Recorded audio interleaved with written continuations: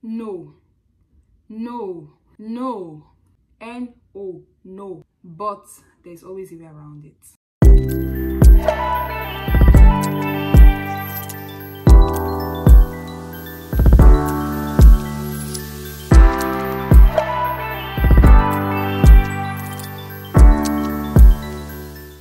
Hi guys, welcome back to my channel. It is me, iammeeneh, your favorite YouTuber, and I'm here back on your screens to give you guys quality content, bringing you content live from Canada.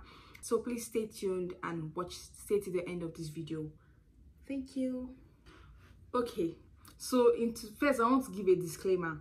If you know that you don't like to hear the truth, you know deep down that you don't like to hear the truth, no matter how, because we all know that the truth hurts, and you know that you don't like to hear the truth because it hurts. I don't think this video is for you. In fact, this video is not for you. But if you're the type that you believe that, yeah, the truth hurts, but last, we must hear them. We have to hear it. We don't have an option. Then, please stay till the end of this video. Because in this video, I am spilling the tea and I am not sugarcoating anything.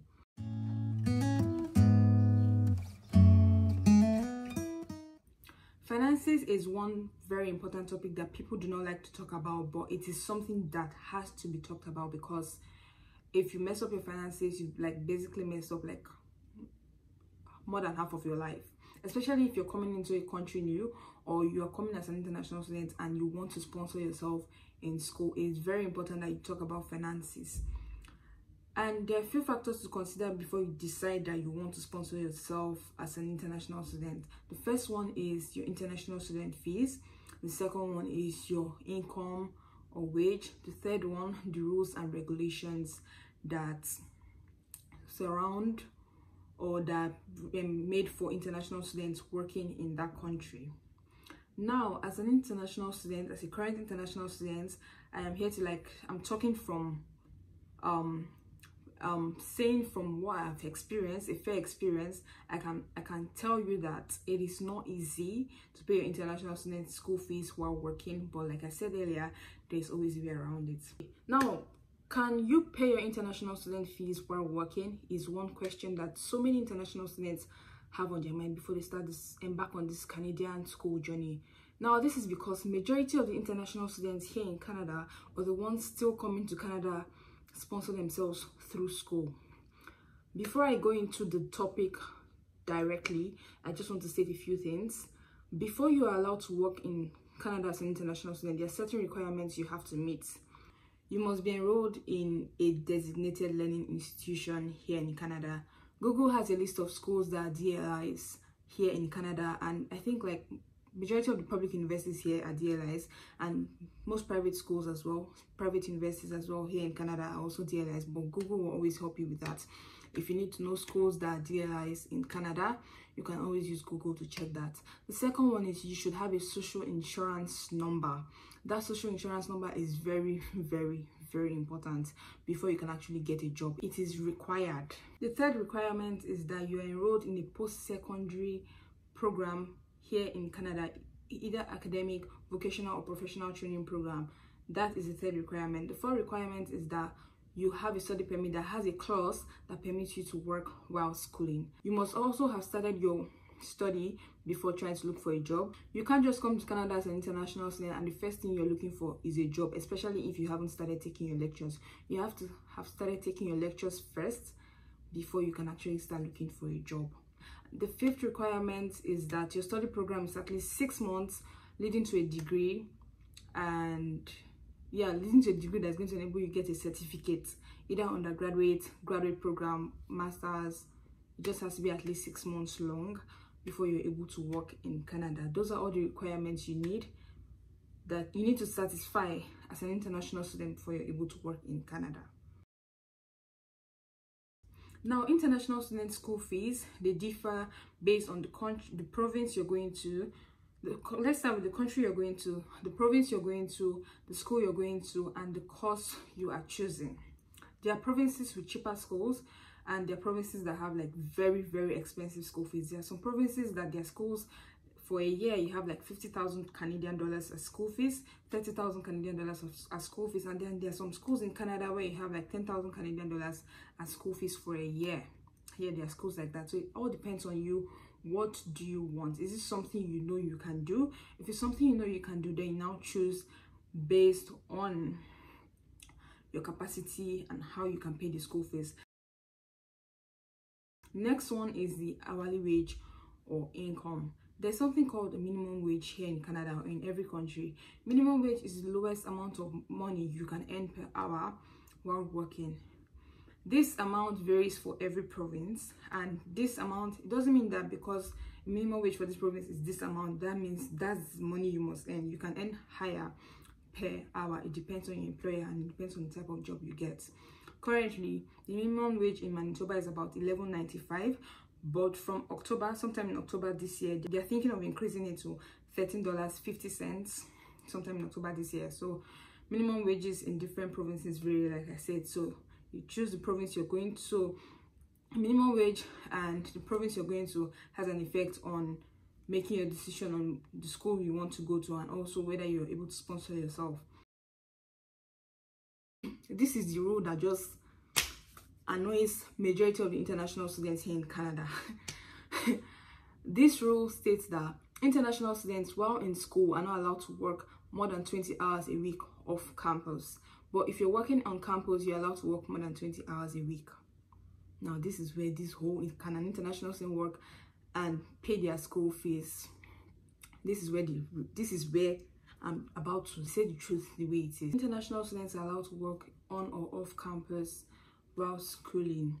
On campus, all you need is just a study permit that grants you the permission to work and a social insurance number. And off campus is the same thing: study permit that grants you the permission to work and a social insurance number. If you're an international student and you're currently taking lectures and the semester is currently going on, you're not allowed to work more than 20 hours a week. If you work more than 20 hours a week while you're taking lectures, it's going to affect you in the long run when you're trying to get your permanent residency or when you're trying to get your citizenship. So make sure while you're taking lectures and you're working off campus, you are not working more than 20 hours a week.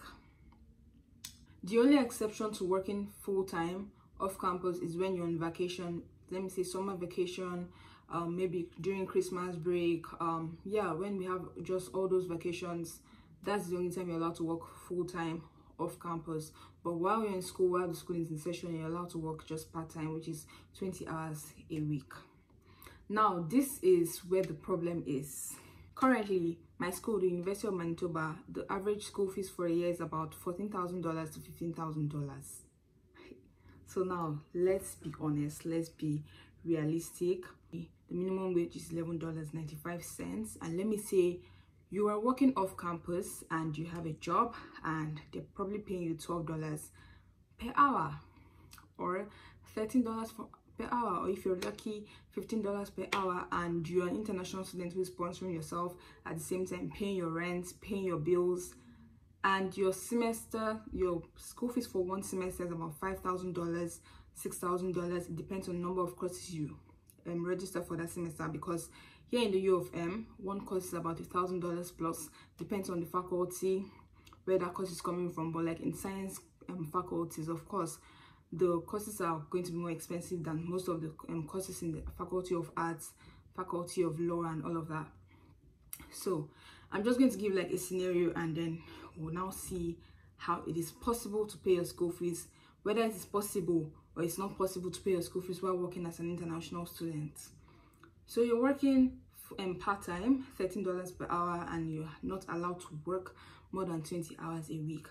And obviously that is going to be your only job, except you have two jobs, and then you now say, okay, in this job I'm going to have like 10 hours a week for this job and then 10 hours a week for the other job, and then it just makes 20 hours a week for the two jobs. But mind you, you're going to school and you also need to concentrate. You don't need to overwork yourself, because those good grades are also required, because if you fail, you're definitely going to have to repeat the year, which gives you a longer time in school and makes you to pay more school fees that you do not plan for or you do not budget for. So let me say you just have one job and you have to pay your school fees with that job, and you pay your rent and you pay your hydro bill, you pay your Wi-Fi bill, every other bill you have to pay. If you have a phone bill that you're paying for, you're gonna have to pay for that as well, which is monthly, and then you have to pay a tuition fee of about $5,000, $6,000.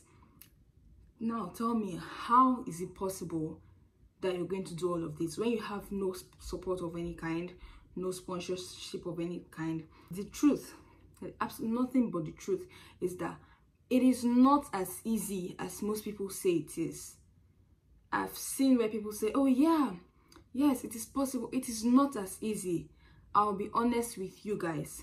In your first year, especially if you're new here, when you come here newly, there are going to be points where you're going to be like, now who send me? Hey God, shouldn't I like this in the be? I am going, like I said earlier in this video, I'm saying the truth the way it is. I am not sugarcoating anything. It's not going to be easy in your first year, but definitely, like I said earlier, there is always a way around it. There's always a way, always a solution. It doesn't mean that you're going to go back, but I have to tell you, you have to be positive. You have to keep your mind on your goal. Don't forget why you left your country to come to Canada.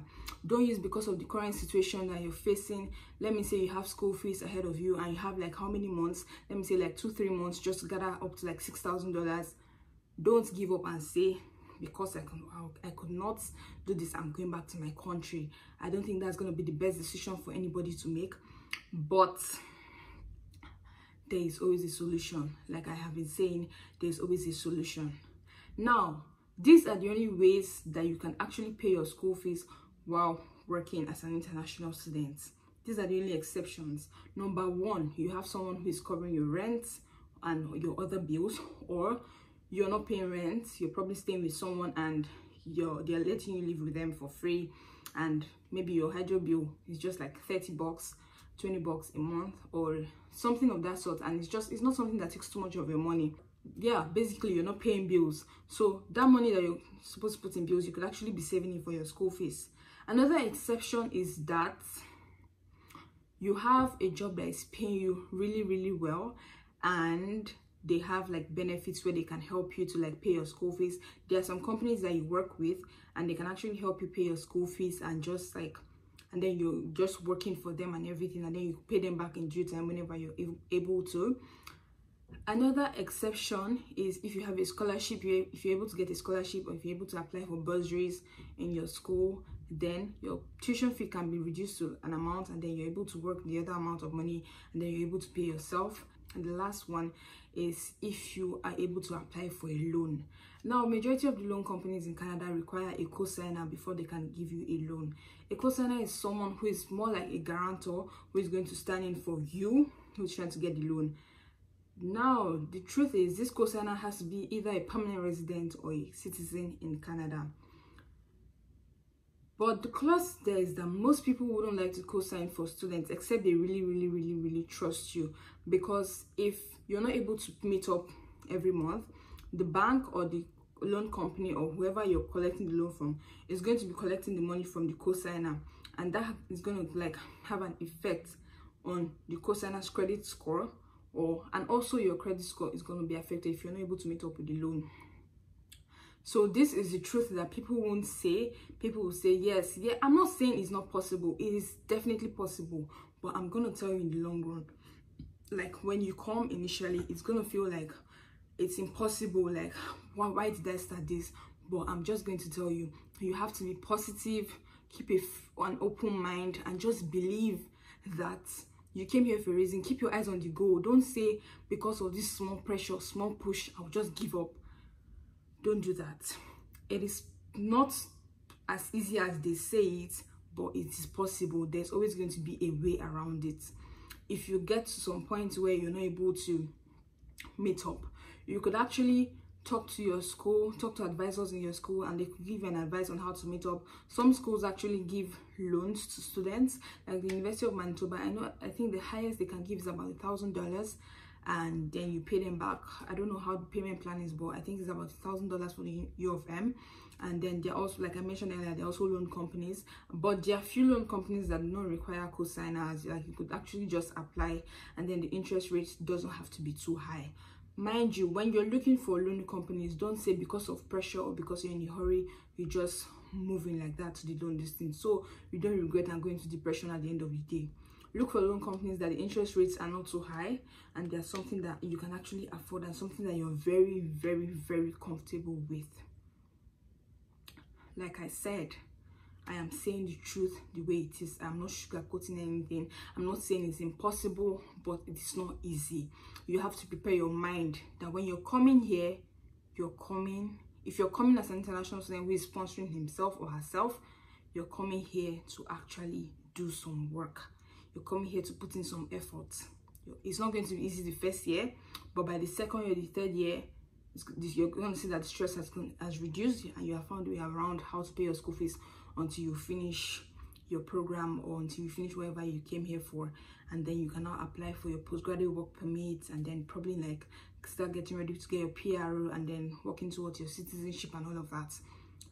Yeah, so I hope I didn't break any hearts. I hope I was able to like tell you guys. I hope this video is not too long. I don't know how long the video is, but I just hope that I was able to like sensitize you guys and tell you guys the truth, because most people will say yes, come, but when you come you find out that you're on your own.